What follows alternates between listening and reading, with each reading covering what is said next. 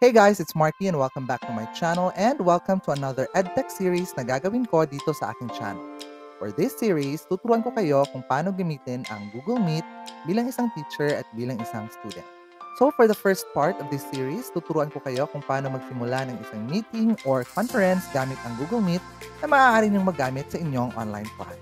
Pero bago tayo magsimula, if you are new to this channel, I suggest you subscribe and hit that notification bell katabi ng subscribe button para updated kayo sa mga bagong educational videos na i-upload ko tulad nito. So let's start!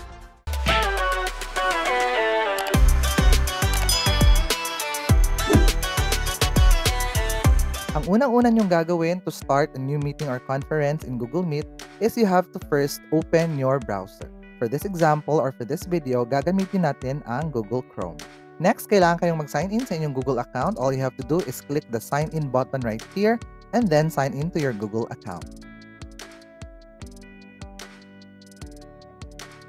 Pagkatapos mag-sign in, ay pwede nang i-open ang inyong Google Meet, and actually, there are two ways to open Google Meet. The first way is of course to click this 9 dots right here and then select Meet. The other way to open Google Meet is of course just to type in your address bar meet.google.com. After successfully opening Google Meet, you can start a new meeting by clicking this new meeting button right here. After opening, makakakita kayo ng tatlong options. Get a meeting link to share, start an instant meeting, and schedule in Google Calendar. Let's start with get a meeting link to share. Pagkatapos nyo i-click yan, makikita nyo yung URL na pwede nyo i-share sa inyong mga estudyante bilang isang teacher, at for the students, ito yung link na magagamit ninyo para makapag-join sa meeting or sa inyong online class. The next option is to start an instant meeting. Ibig sabihin, if you click this one, Google Meet will automatically create a virtual room for you kung saan pwede kayong mag-usap ng iyong teacher or ng iyong students. After clicking the Start an Instant Meeting, ito yung makikita nyo. In here, you'll have an option to turn on and turn off your camera. Also, you have an option to turn on and turn off your microphone bago kayo magsimula ng inyong meeting. To check your camera and microphone, all you have to do is click this one and piliin itong settings at tingnan kung ano yung naka-default na microphone or default speaker ninyo. If you are ready to join the meeting, all you have to do is click Join Now. After clicking Join Now at ikaw yung host, makikita mo itong window na ito na kung saan ibibigay ng Google Meet yung URL na pwede mong i-share sa mga participants ng iyong conference or ng iyong meeting. All you have to do is copy that one and then give that to your participants. Pagkatapos, pwede mong i-close yan.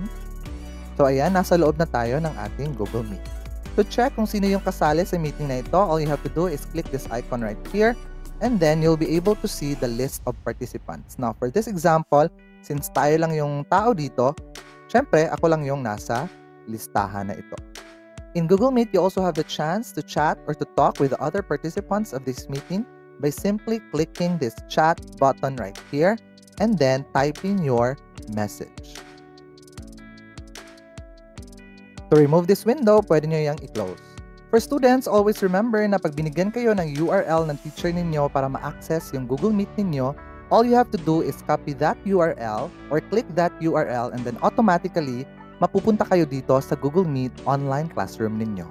For the part 2 of this tutorial, tuturuan ko kayo kung paano mag-present ng inyong PowerPoint presentation at paano mag-share ng video na may kasamang magandang audio sa inyong mga participants. If you learned from this video, don't forget to give this a like or a thumbs up. Share this video to your friends para malaman naman nila kung paano gamitin ang Google Meet. Thank you very much for watching. Laban lang!